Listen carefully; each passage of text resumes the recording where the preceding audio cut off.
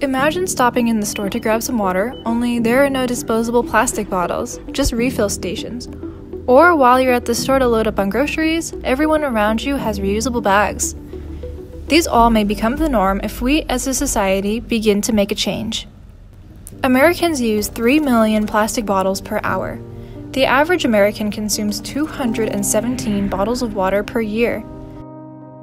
This equates to over 50 billion water bottles used in the US alone every year. The majority of these bottles will be used only once before they are recycled, if they are recycled at all. A plastic bottle is just one example from millions of other types of single-use plastics that are currently in use today. Around 91% of total plastic created will never get recycled. This is because plastic is not easy to recycle, and it's not economically viable all the time either. Additionally, plastics have limited value as a recycled material due to its loss in quality after recycling. And it's not long before it reaches its end of life again and spends an eternity in the landfill. This is a huge problem. Plastic takes hundreds of years to biodegrade, which means that all the single-use plastics that made it to the landfill will take their sweet time breaking down. In fact, around 2/3 of plastic ever made is still around, as it takes 400 years for plastic to degrade. Making plastic relies on extracting crude oil, natural gas, and coal. Transportation of the resources, as well as the heating and cooling of plastic polymers, emits greenhouse gases. In fact, in 2021, production and incineration of plastic released 850 million tons of greenhouse gas emissions into the atmosphere. So why not do something about it? It's time to change our collective habits for the sake of the environment and our health. Plastics threaten public health in many ways. Microplastics are created when larger plastics break down into tiny bits and pieces, and scientists are currently finding microplastics everywhere. In the ocean, these tiny plastic particles are ingested by marine creatures, the same creatures that eventually end up on our food plates. Microplastics can be found in shellfish, in 90% of commercial sea salt brands, 80% of our drinking water, and even in cans of beer. Microplastics drift through the air and fall with the rain over mountains and cities. Eventually, these particles get inhaled by us due to their small size, which can lead to inflammation, genotoxicity, and necrosis. When plastic is still in its larger form, it can be even more hazardous, leaching harmful, carcinogenic chemicals. For example, plastics can contain PFAs, long-lasting chemicals that are used to make coatings and products that resist heat, oil, stains, grease, and water.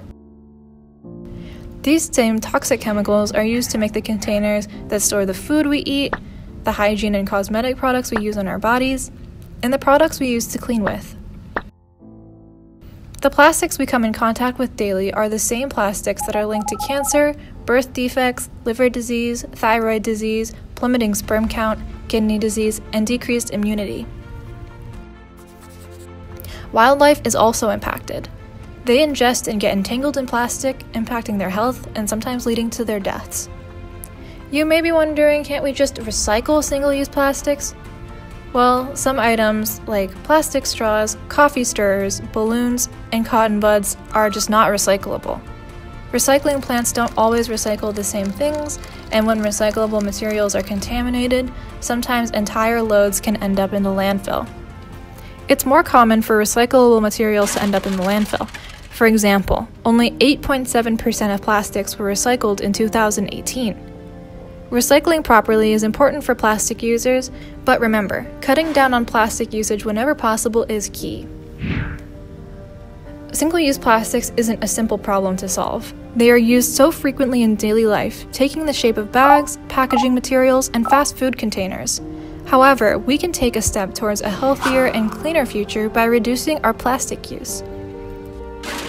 So, how do we actually stop using single-use plastics? Well, there are actually societal changes being made all over the world already.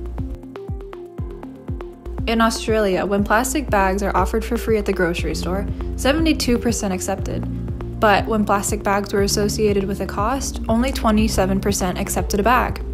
In 2014, California became the first state to ban plastic bags. As of March 2018, 311 local bag ordinances have been adopted in 24 states.